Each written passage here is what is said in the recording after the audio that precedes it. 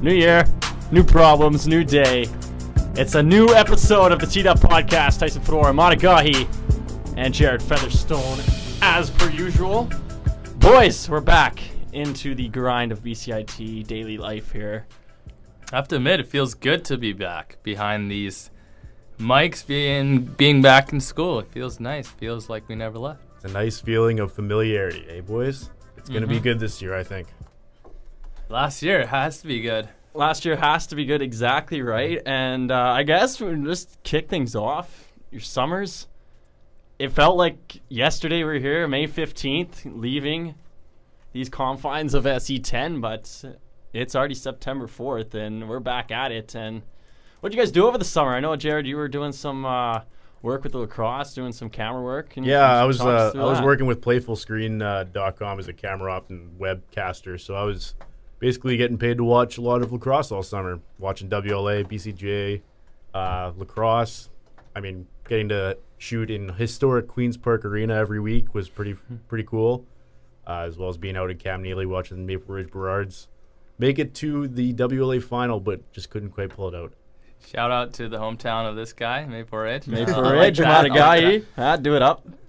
Yeah, well, summer was good. Summer was good to spend a little bit of time away from school and trying to refresh a little bit. Did some work with the Whitecaps. Their season is still going on, and they'll hopefully continue that until the summer. Hopefully they do make it into the playoffs and have a playoff game, but we'll have to see how that transpires. Yeah, for sure. And everyone's going their separate ways starting next week, I guess. Jared, you're going to be over at NW, so you're going to enjoy that.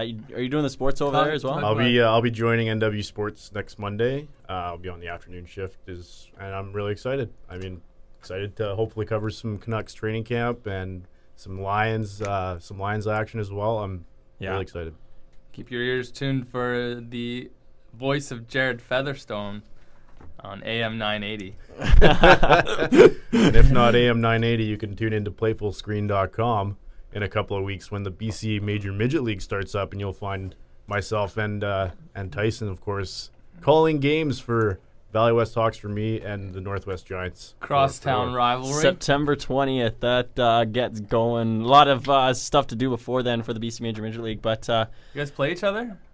Yes, it's going to be. It's 4 times a year, but it's not until I believe December, where it's in November it'll be. So who's going to be fighting over that prestigious view at Burnaby Winter Club? I don't know. Who's going to get the? I don't know about road games this year though. Hey, I don't know. I think we've got the LEC, so I'm pretty happy with where I'm calling my games from. Yeah, I don't really need to go to BWC. Tyson's going to be freezing his butt off. BWC. The only best part about that is the historic significance there. What I used to do at games there last year. That's what you tell yourself. I used to mid-broadcast take off the headphones, run to the heater, turn it on, and then get back in the booth. It was a cold Still building. do that. You know, it was a middle of training camp back in August, and I had to do that. And I was wearing shorts in that building. It was a dumb idea, but hey, whatever, got the job done. But I guess we should kind of sway into some professional sports now, because this is what this podcast is all about. We like to get things going. It's a big day for a lot of sports fans across North America and across the world, because it is the return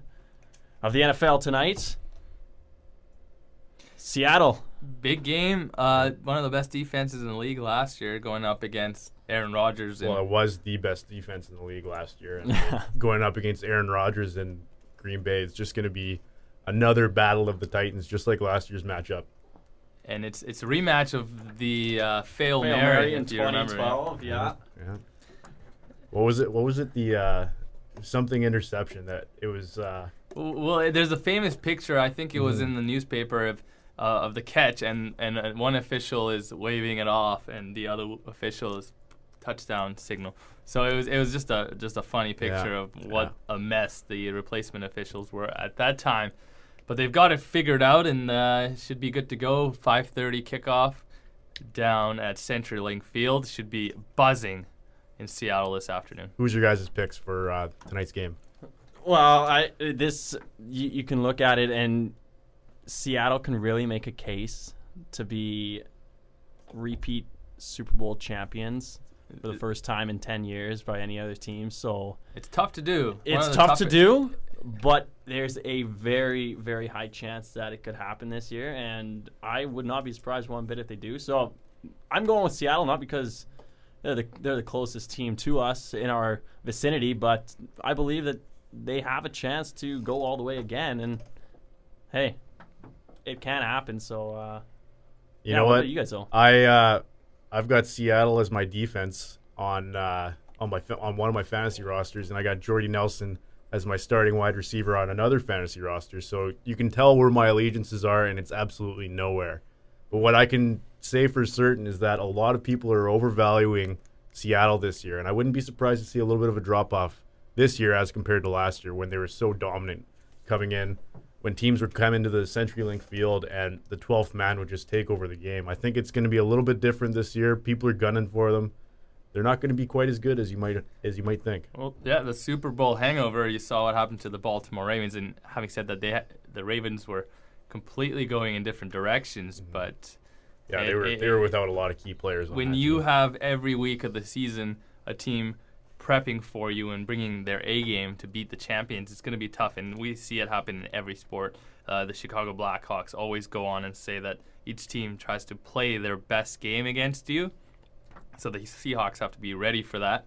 And they're no secret anymore. And maybe last year, towards the beginning of the year, people were not familiar with what kind of defense or what kind of building they're going to into when they're playing the Seahawks. Still kind of writing them off as, flash in the pan, sort of, Pete Carroll just, thinking he's a rah-rah college coach. And, he's not going to stand up to the actual Titans in the NFL. But look at that. I mean, they come out with the Vince Lombardi trophy last year, and they're for real. And what was interesting about last year is it was almost like never in doubt that the Seahawks were going to go all the way.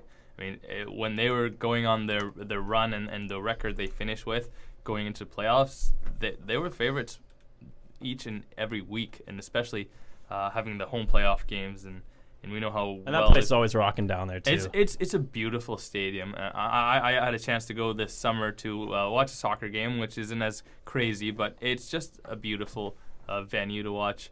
And Seattle does a good job of having both their stadiums open, and you can see half the city from your seats, which is great location. We know how beautiful the city is as well.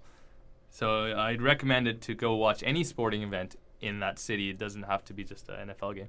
Yeah, and of course, Packers and Seahawks, the only game on the dock tonight. But Sunday that's going to be a really busy day. With all the ownership issues going on with the Buffalo Bills, they'll be playing Sunday, of course, against the Bears. You got tons of games going on. You're talking about the Titans before, playing the Chiefs. So you got some solid matchups this weekend going into Monday as well. But it's going to be interesting to see what happens here with the NFL and going into tonight. A lot of people excited, especially around here, because people have got their teams and their picks already. So and it's relatively newer thing, the Thursday night game, and it's taken me time to get used to having football on Thursday and just such big matchups. I mean, they had Monday night, Sunday night, and now they have Thursday night, which reminds me, I should probably set my lineup before we get finished up here. Yeah, we got some time. Well, if you count the CFL as well, BC Lions play Friday nights. So you got football, CFL and college. I mean, you got football from Thursday until Monday straight. Yeah, and that's what it's gonna be like for a couple. Football fans rejoice. Well, I mean, night game. I know the Lions are trying to move away. I think it was from the afternoon games, because of low attendance. So night games are definitely where you make your bread and butter in an outdoor sport like football, and we're all excited to watch that. Yeah, they're in Ottawa this Friday, correct? I believe they are. The Lions, yeah. The Red Blacks, who have, had a tough go. Yeah, haven't had the best expansion season, if you want to call it that, but anything can happen in the CFL. Yeah, and I mean, you look at it, and it pretty much has this year. Yeah. East going, what's the combined record? It's like 25 and it's 3 shocking, or something. Yeah. 1-7, 1-8. Just teams out in the East have just, not been up to par, and it's normally like that, but not that much. Well, of a usually difference. Especially you the have drop off with Montreal and yeah. That's what the problem is. Usually you have Montreal you're just keeping tearing the away. West honest, right? And Toronto will come up and have a couple good games here and there, but I mean, there's just been nobody out of the East this year. Yeah, and Toronto's on a 3-game losing streak, yet they're still top of the East out there. So it'll be interesting. It's been a tough year for the BC Lions. Comes down to, of course, Travis Lulay being out, but he's back in the starting role. He's back, which is finally. But when is it ever going to be? He's going to have a full season. And don't count the Lions out yet. No, I mean, they've always got that crossover spot, and who knows? That might even be the easier road to get to the Grey Cup. Coming to Vancouver in hosting November it again, this year, right? Well, they won last time it was here. If they get the crossover, they're playing against a pretty weak Eastern Division, and they could feasibly end up as the away team at BC Place. Yeah, you guys thinking about going to that the Grey Cup? I've never been to a Grey Cup. It would be something that'd be interesting. It obviously would depend who's in it for me. I mean, obviously I'd go to see. I think regardless of whoever's in it, it's always going to be an exciting atmosphere, and I mean, I really hope it sells out, even if the Lions aren't in it. But I mean, we'll wait and see how that happens. Well, let's switch gears then. Heading on over to, I guess, another relevant team right now at this time of year, the Toronto Blue Jays, and coming off a huge win yesterday down in Tampa, have a chance to sweep the series tonight down in Tampa and going for 5 straight wins. Now, a lot of people were writing them off a couple weeks ago with the number of games, the losing streaks. But they're going for 5 straight now, and they're 4.5 games back at that second wild card spot. So Blue Jays looked good last night and have that chance to sweep the Rays tonight. And what's going to take for these guys to push for that second wild card spot? Because clearly they're not out of it at all right now. Well, I mean, it's going to take a lot of luck for them to get back into it, right? Because they've got to win. They've almost got to win out, and they've got to hope that 3 guys ahead of them are having losing records for the rest of the year. That's the problem, I think, with the position the Blue Jays find themselves into, is they have to leapfrog 3 teams for that spot, and Seattle's playing very good baseball right now. And you can never count out the Yankees as well, and Detroit is always going to be there as well. As far as the team that should be in that second wild card, it would be definitely Detroit with the pitching staff they have and the offense they have. But the Blue Jays, and we saw throughout the month of August, the offense have dried up. And the last 3 games, I think it's the first time they've had back-to-back multiple home run games since early July. So you pretty much see that the Blue Jays, for them to win games, they have to hit the ball out of the ballpark. And that's what they have begun to do, and that's what is giving them this little win streak. But again, pitching is got to be there. It doesn't have to be perfect. The Blue Jays don't have the best rotation. Well, Stroman had a pretty good game last night. He pitched 6 and only allowed 2 runs, and I think by the end of the game they had 10 hits or something like that. But again, Stroman serviceable on the bump for the Jays last night. He's been a very good, not a surprise, but I don't think many people expected him to be this dominant this early in his career.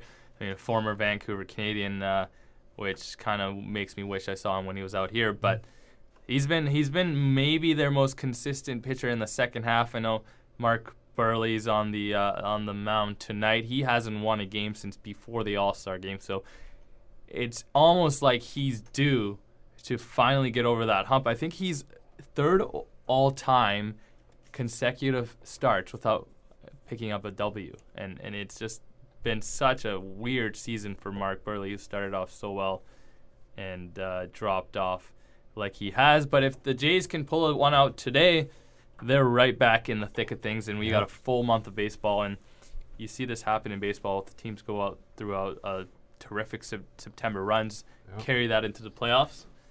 You know, we saw the Cardinals do it back in 2008, and there's plenty of time left, but they are going to need a lot of luck as well. Good news, though. Not very good news for the Jays is that Brett Lowry is out for the rest of the year, and he won't be coming back. As a guy they would most likely want to have in their lineup. I believe it's 8 games they've got left. Is it more than 8? Yeah, I know it's no. So, but they get their next 8 though. You got 3 against the Red Sox, of course, 1 tonight against the Rays. and then the Cubs, and then you got another set against the Rays as well. So Yeah. it's gonna be. You got to win those AL divisional games. And the Rays are pretty much down and out, which works in Toronto's favor. Yeah. And so are the Red 9 Sox, games and back. so are the Cubs. So those are 3 teams that are not in the playoff picture. Mm-hmm. And I believe the other teams they're chasing are continuously playing against each other, which is also helpful. If the Jays can get on a winning streak, it can be done. Crazier things have happened.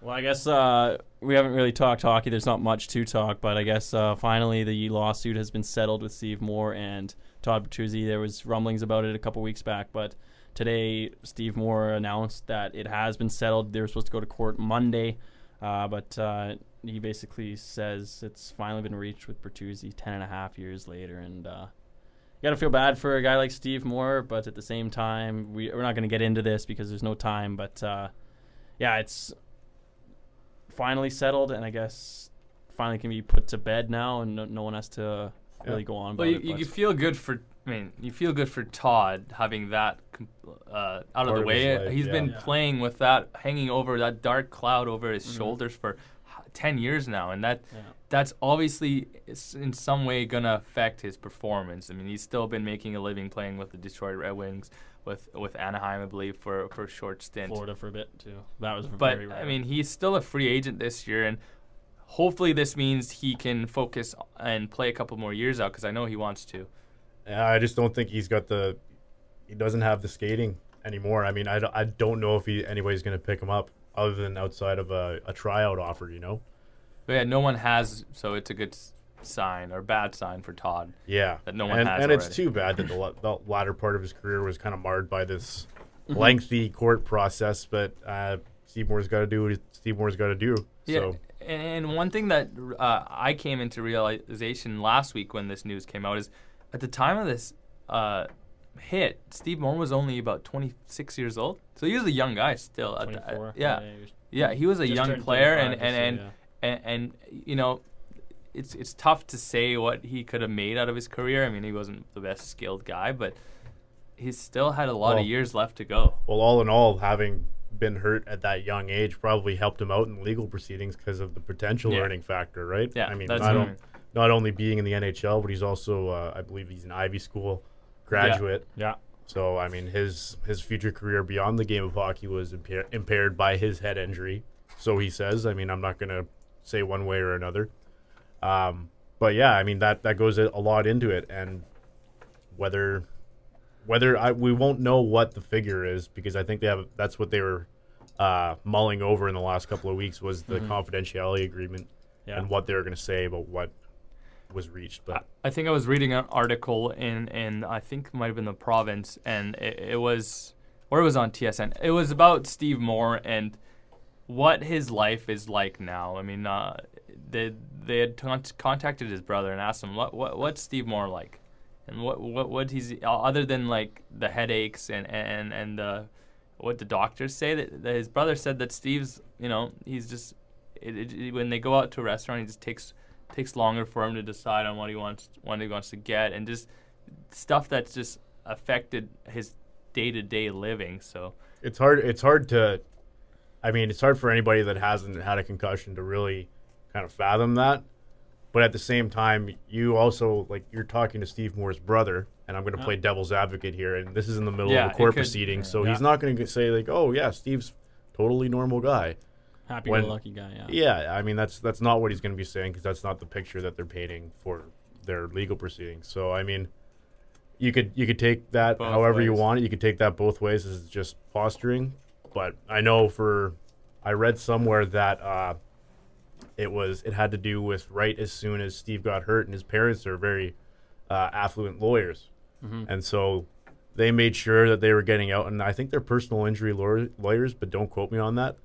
They came out and they basically had the strategy of showing Steve in a neck brace at public press conference, and basically just playing this whole card right from the get-go that he is irreversibly injured for life.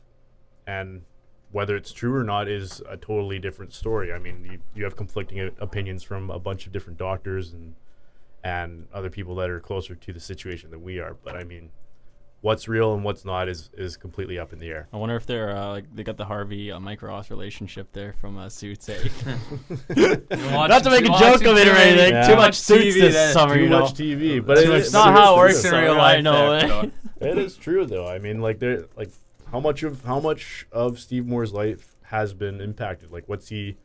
Yeah, I'd like to know. Yeah. I mean, besides all the financial and the strategic, the fact that we don't know 10 years later what his life is like, kind of brings to question like what the sort of veracity of all of his statements about how hurt he is really is. Because if he really wanted people to know how he was living, then he'd just, and if he was telling the truth, then it would just be open up to the public. But I mean, that's me. Does Steve live back out east, or? Yeah, I think he's in Ontario. Yeah, he's out there, but he's been here most of the time the last couple months, anyways, with court. So.